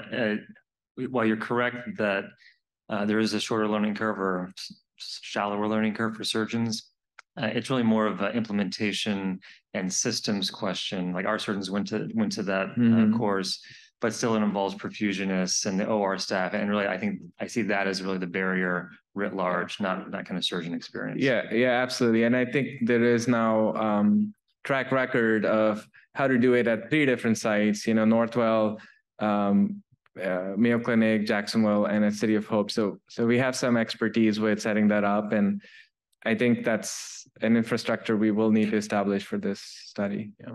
Okay. Great. Thank you. Thank you. Okay. Is Dr. Blanke or Dr. Fairman here? I saw Dr. Blanke earlier. I'll just give a brief update then for the depression screening and treatment in patients requesting MAID or medical aid in dying. That was submitted as for those that remember, that was originally a study that went to the steering committee, was not approved, and then the U34, this format came along for basically studies to explore if they can happen. For the U34, essentially it's a 2-year grant. If you're doing what you say you're doing, essentially you can get 4 extra years. So it's ultimately a 6-year grant. And so that's being reviewed now. And so hopefully we'll get positive feedback in the very near future. The next thing I'll give a brief update is that we as a have had a secondary analysis approved by the Hope Foundation, which, for those that know, that's the mechanism to do secondary analyses through SWOG. We're on the statistical queue now, and we'll hopefully sometime after New Year be able to start to look at the data. We'll see. Basically, the premise is we really want to look at depression as an entity for studies within SWOG, which are many dealing with advanced cancer, and try to better understand the incidence and ultimately importance of depression for our patients. So more to come, and we'll hopefully have something to present either next meeting or the meeting after.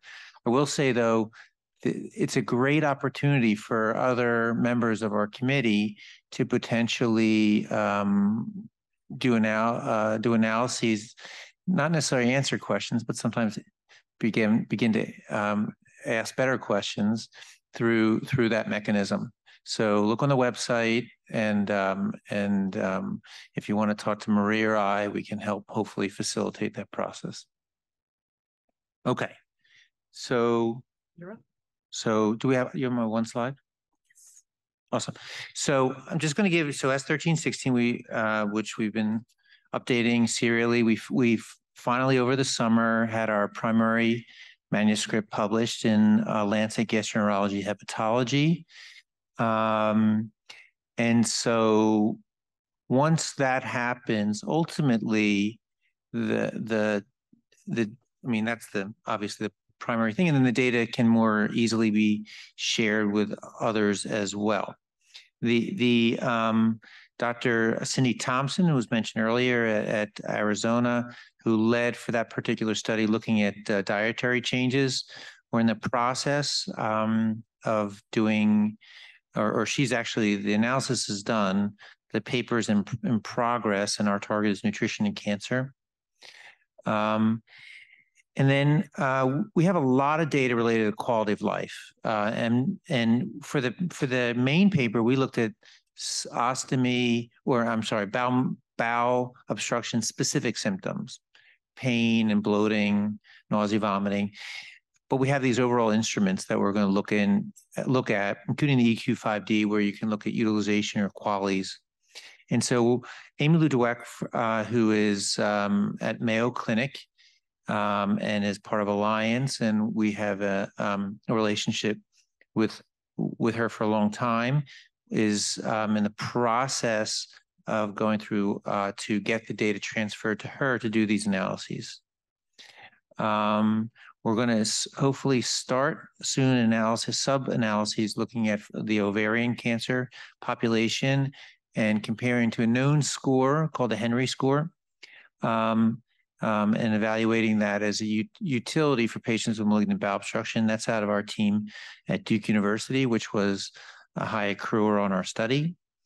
Dr. Deneve, who was at the University of Tennessee in Memphis and was the #1 accruer for S1316. He's now at UNC in Chapel Hill.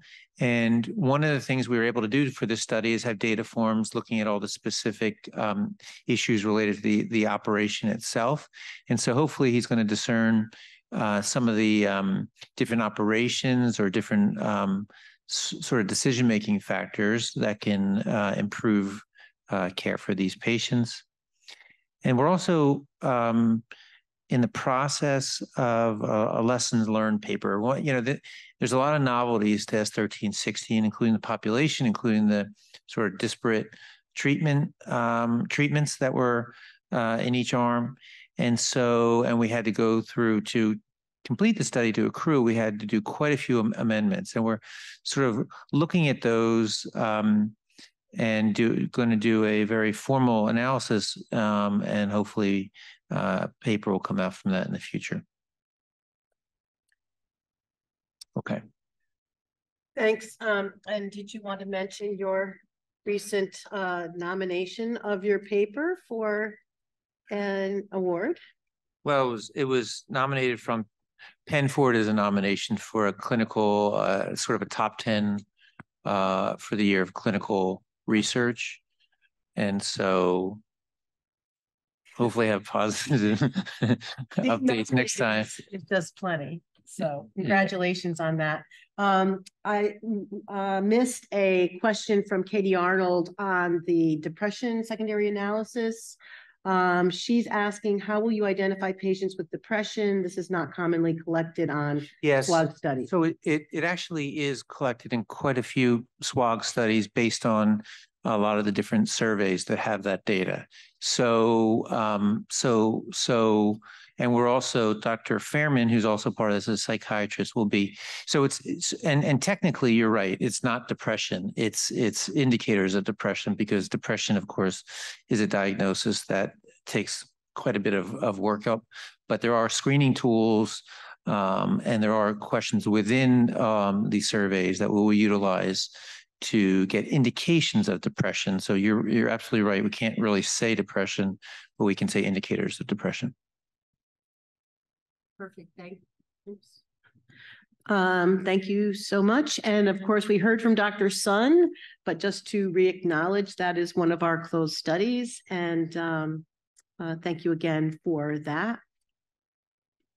In terms of new concepts, we have a cycle of mentorship that we're observing in this agenda, in case any of you had missed it, where Dr. Krause spoke about Dr. Marcia Grant, and also I had Dr. Betty Farrell from City of Hope as a mentor to me and to you and to Virginia, and then you have mentored some of us in being in SWOG, and so then I mentored Nick, and so now we have another mentee, Dr. Jackie Wall, who is currently an instructor and also a relatively newly minted GYN oncologist, who is at the University of Alabama at Birmingham as a T32 doctoral fellow of mine. I'm very excited to promote her work. And she is going to talk to us about her Charles A. Coltman Fellowship application to HOPE, which is awaiting review. Nevertheless, she is moving very rapidly in her field as a leader in the palliative and supportive care realm in GYN oncology. And she is going to present her concept on improving palliative and supportive care utilization in women with gynecologic cancers. So, Dr. Wall. Good morning. Can everybody hear me okay? Great, we can hear you. Can you see the slides? Yes, I can, and I will cue you for when to forward them. So thank you so much. Yes, I'm very appreciative for the opportunity to present this concept this morning. So thank you so much for your time and attention, and hopefully some helpful feedback that we can incorporate in moving this forward. Next slide, please. Okay, so every year there are about over 100,000 new cases of GYN cancer diagnosed and approximately 33,000 cancer deaths. Black women are more often presenting with advanced stage disease, and they also have higher disease-specific mortality compared to white women. And while the distribution of disease and physical impact may vary slightly depending on the primary cancer site, these cancers collectively impart high degrees of both physical and emotional suffering. Bleeding, pain, and GI dysfunction are very common and frequently cited side effects in these patients. And up to 95% of patients report pain as something that significantly impacts their quality of life on a daily basis. Further, emotional distress, anxiety are quite widespread. In prior work that we did at our institution found that over half of ovarian cancer patients reported moderate or severe distress that was, again, interfering with their daily quality of life. So given the complex interplay of these physical and emotional symptoms, these patients are ideal candidates for ongoing palliative care. However, while the introduction of early palliative care is clearly recommended by multiple medical societies, rates of its utilization early and in total in GYN cancer is very low. This tends to hover around the 20% range from what we found in the existing literature. And further, the majority of these referrals to specialty palliative care take place within 30 days of patient death. Next slide, please. Much of the existing research in palliative care use in gynecologic cancer is limited, and it's very focused on care transitions at the end of life. And we need a lot more research and more robust research in order to understand what barriers are existing so that we can consistently implement timely palliative care. And basically, if there's a continued lack of high quality care research in this area, this will prevent the development of targetable and actionable clinical interventions, which will potentially lead to prolonged physical, emotional suffering, poor quality of life, increased medically ineffective interventions at the end of life, increased care costs, and an inefficient allocation of very limited palliative care resources. And while this was limited to patients with cervical cancer, a recent retrospective analysis that we conducted looking at palliative care use patterns at UAB showed that over a 5-year period, only 17.5% of patients were referred to receive palliative care services in the treatment of their disease. What we found was that those who referred were actually younger. They had higher stage disease. They were more likely to have recurrent disease and to have received more total treatment. We did not observe any differences according to patient race, but we additionally found that only 20% of these patients were referred within the first 6 months of their cancer diagnosis, regardless of their cancer stage. Next slide, please. So as there are very limited studies, and in particular, there are no clinical trials that are investigating the use of palliative care in gynecologic cancer, our goal is to investigate the palliative care needs of women with these cancers by conducting an in-depth analysis of the existing patient-reported outcomes data of women enrolled in SWOG institutions and cancer cooperative group clinical trials. So our specific aims are first, to characterize the palliative care needs of women with gynecologic cancers enrolled in clinical trials. Secondly, to explore the experience of women who have a new GYN cancer diagnosis, looking at their physical and psychosocial needs, as well as their perspectives on palliative and supportive care services early in the treatment of their disease. And finally, to examine and to compare women's symptom experiences reported by interview quality of life instruments. So our proposal is really guided by a combination of 2 systems-based frameworks that are related to the implementation and delivery of palliative care services. The first is the conceptual framework by Zimmerman, which is for team-based outpatient palliative care, which emphasizes both principles and domains of care, as well as a TLC model, which highlights the palliative care incorporation that is both timely, team-oriented, longitudinal, collaborative, and comprehensive. So these frameworks are applicable because they both really emphasize the importance of collaboration between GYN oncologists and palliative care specialists, and an approach that's really holistic, focusing on quality of life, as well as ones that acknowledge patients' ultimate mortality. Next slide, please. So going into the design of this proposal a little bit further, what we're looking to do with the quantitative aim of the study is to characterize palliative care needs of women enrolled in clinical trials. So how we plan to accomplish this is by retrospective analysis, and we will include all of the historic SWOG clinical trials that included patients with a primary gynecologic malignancy. These will largely provide us with a historic context, given that a lot of these cancers have not been included in the studies for like a pretty extended period of time. But we're going to be looking at the PROs and quality of life data that's available. And then what we also plan to do is to use the existing data and other cooperative group trials within the past 10 years so that we can compare both historical context as well as what's going on more recently. Next, please.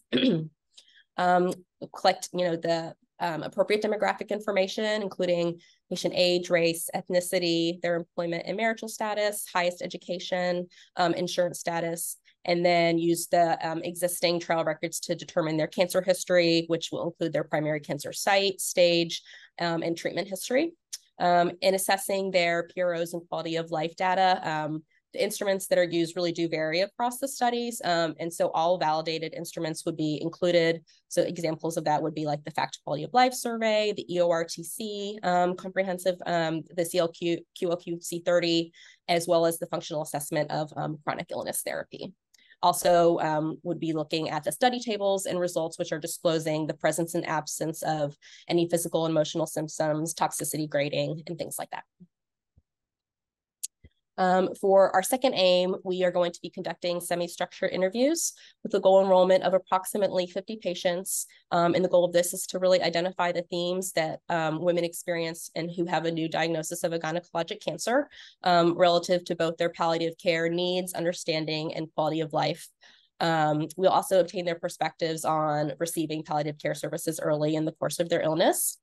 And we will have a standard interview template for a semi-structured interview that will consist of open-ended questions that focus on their cancer diagnosis, their current and planned treatments, their palliative care knowledge, as well as hospice knowledge. On the previous slide, sorry, I may have said too advanced, I didn't mean to, but they will also complete a quality of life assessment at the same time, the FACT survey that is specific for their type of GYN cancer. You can advance now, please. These are some sample interview questions from our interview guide. We're currently using a similar interview guide for a small study looking at cervical cancer patients in particular at UAB. So really just asking, tell me about the experience you had finding out you had, cervical cancer. What kinds of treatment have you had or are you planning to have? Has your care team spoken with you about the side effects of your treatment? And then looking at their palliative care knowledge, what is your understanding of the medical specialty called palliative care? So what we found is that many of these patients don't realize that it's its own specialty and it doesn't just refer to hospice. They'll be read a description of palliative care and asked how they think that this could play a role in their cancer treatment, both now and in the future. And so what our plan is to use the findings from this research to identify targetable areas to help guide the development of interventions to improve early specialty palliative care integration into patients who have gynecologic cancers. We'll use the results to really identify what needs patients have and then use that to develop an early palliative care intervention using a multidisciplinary advisory panel to help develop some pilot studies. So this panel would consist of GYN oncologists, palliative care specialists, nurses, nurse navigators, and patient advocates. The goal of these pilot studies will be to test the strategies to increase early palliative care use and referral, and then subsequently to design the first randomized controlled trial of early palliative care implementation in gynecologic cancer. That's terrific. Jackie, and we love your plotting of your career, that we'll be able to say in a couple years that we knew you when you are famous doing your studies in SWOG and elsewhere. So thanks. Does anybody have any specific comments or questions for Dr. Wall at this time? Okay. Thank you so much. We'll gather information for you. Sorry that you couldn't make it to the meeting. We know you had a major family event that you needed to be part of. So we're glad that you could come virtually to meet everyone. We look forward to coming next time. Yes, thank you so much. Great. And there's Jackie's email if anybody has any questions, or you certainly can get to her through me. Last but not least, we have some pre-SWOG pilot study updates, and Dr. Jamie Myers is coming to the podium to give us a couple of quick updates there. I will be presenting a brief update on our HOPE work, and then Dr. Krista Braun-Inglis will be coming up to give us an update on the APP task force. So here you go. All right, good afternoon, everyone. Just a real quick update on two pilots that are pre-SWOG. Both of these are utilizing a device called a Ready Watch, which uses an algorithm that was developed by the Department of Defense as part of an SBIR to look at cumulative sleep metrics and then calculate a Ready score, which is an estimate of the amount of fatigue someone would experience throughout the day based on 3 previous days of sleep, and also their cognitive readiness throughout the day. The algorithm actually is 92% accurate compared to polysomnography, and it pairs with an app called Ready One, which goes on the wearer's phone, and it's a wrist-worn device, much like a watch, and it does tell time and count steps and heart rate and some other things that might be of interest.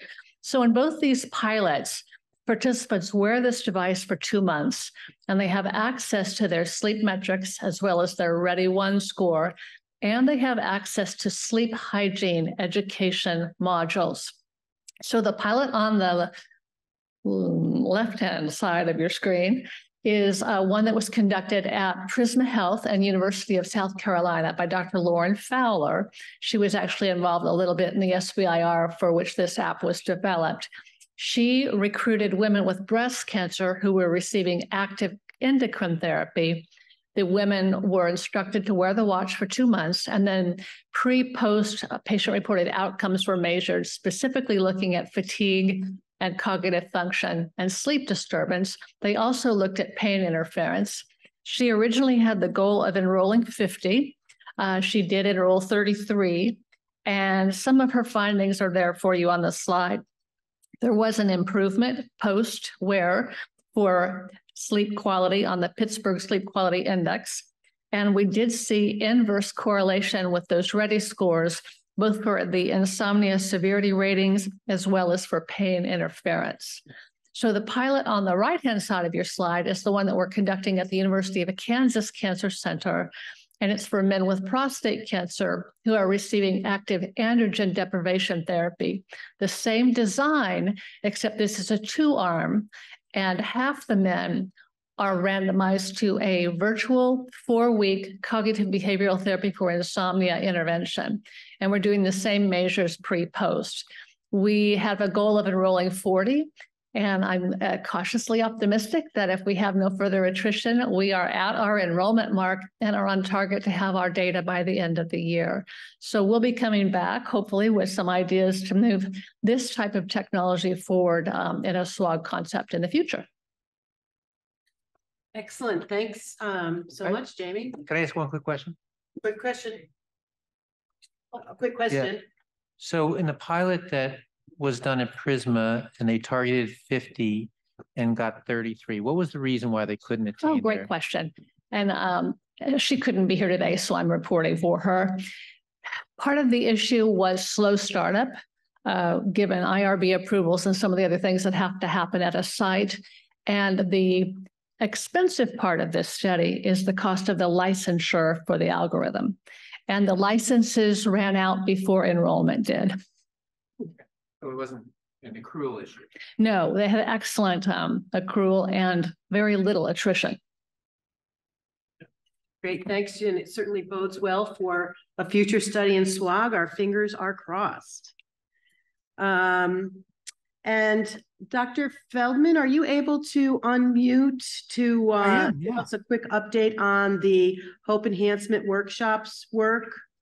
Sure, I'll make it very, very brief because I know we're a little pressed for time. So as you know, Ben Korn and myself and many others, Mark O'Rourke, Marie Bakaitis, Robert Krause, Matt Hudson, and as I said, many others have been working diligently on investigating hope in the context of cancer care.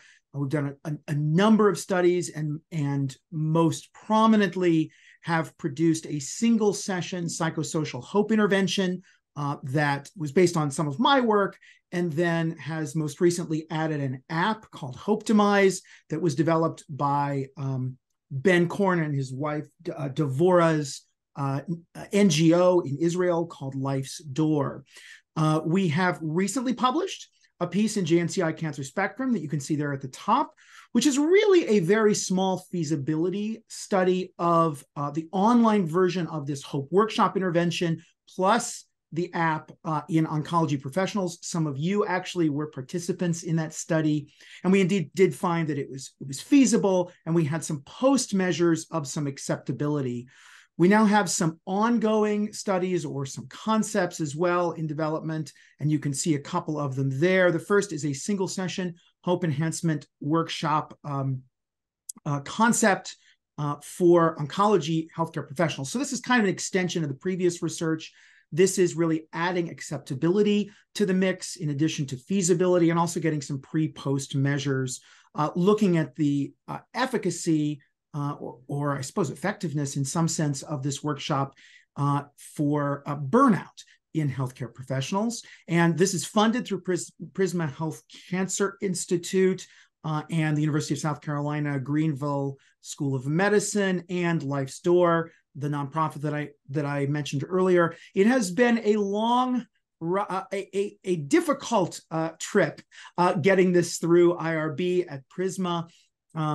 It is now submitted to IRB under review. Actually, we just received some comments today, which seem fairly manageable as we're moving forward. One of the difficulties was that IT at Prisma really wanted to very carefully vet the app to make sure that it really stood up to security and confidentiality, which it turns out that it does. So we're moving forward there. The other is a similar study, a single session hope enhancement workshop study. Again, pre-post measures, feasibility and acceptability for women with metastatic breast cancer on endocrine therapy. And of course, endocrine therapy is very challenging to hope in some sense because it has fairly intense side effects, as I'm sure everyone knows. And again, this is funded through the same funders, and the IRB application is in draft form, and we're going through the same process with submission shortly. We've also completed a full revision, actually, Life's Door did, of the Hope to My smartphone app. So if any of you, and some of you have used it in the past, it's functionally sort of equivalent, but we've added many additional features. It's a lot slicker. The animations are really cool, and we're using that moving forward as an intervention tool and data collection tool in these workshops. So that is my update. I don't know if Ben wants to add anything before we close up. I think he's on the call. Yes, Ben's been on the call, but I'm not sure if we can get through. So, and we are a little pressed for time. So, thank you. Why don't we go ahead and move on to Dr. Braun-Inglis? But thanks so much for your update, and thanks so much for joining us for the meeting. And so, as I said, last but not least is the SWOG APP Task Force. And we have an update slide on that. Sure. Thanks for having me. I'm Krista Braun-Inglis, and I am leading the SWOG APP Task Force along with Jamie Myers, and really appreciate the Palliative and End of Life Committee's support. We put in for Hope Foundation funding that we received about 2 years ago. And in 2022, we were able to do a symposium to highlight how oncology APPs can enhance clinical research. And then a year ago, we put on an APP specific workshop. And that workshop is actually available online now for 3 hours of CME. There is promotion going on around SWOG right now for that workshop because we've had really little uptake of that workshop since we put it online. So we want people to know it's out there, it's available. There are handouts out at the registration desk, and there's also a QR code going through the promotion out there too.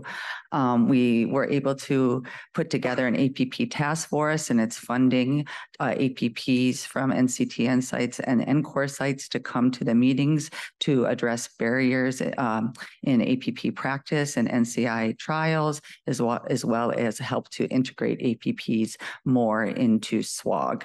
And we recently addressed a DTL issue that we were seeing was affecting our practice on SWOG protocols. So we were actually able to address that and change practice there. We're working with the Pharmaceutical Sciences Committee on the Computer Prescribing Order Entry project. And again, as I said, we're continuing to integrate APPs into SWOG because we believe they can enhance clinical research. So thank you very much. If you have any questions, you can ask me, Jamie, Marie, any of us. So thank you.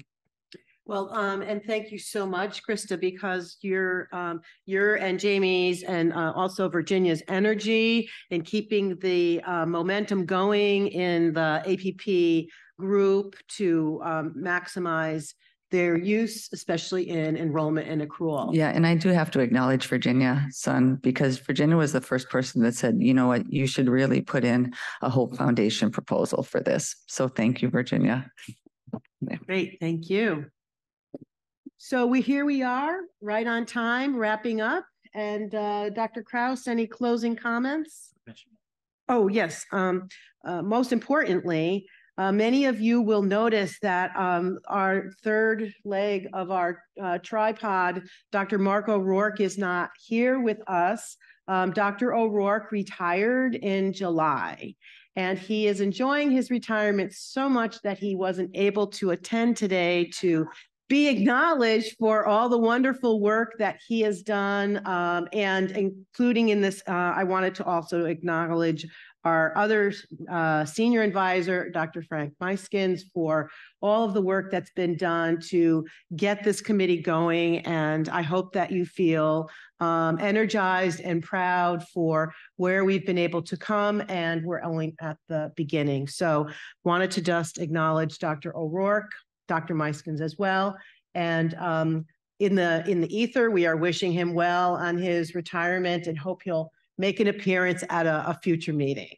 So and we finally just appreciate all of you being here and participating. And if you or your teams where you are have ideas, please take them to us, because as you can see, there's a lot going on, but we have great opportunities through this committee, and we're hopeful to forward more of your great ideas. So thank you all. Great. And there's our upcoming full committee meeting by call. You should be getting calendar invites. Those of you who are on the roster list, it's a good reason to make sure you're on the roster list or you get on it, so that you can join us for our full committee call. And then we will see you in San Francisco for the next hybrid meeting in April of 2024. Oh, I'm sorry. Wrong picture. Seattle. For those of you who want to go to San Francisco, it'll be nice, but we'll be in Seattle. Okay, thanks everybody, and enjoy the rest of the meeting.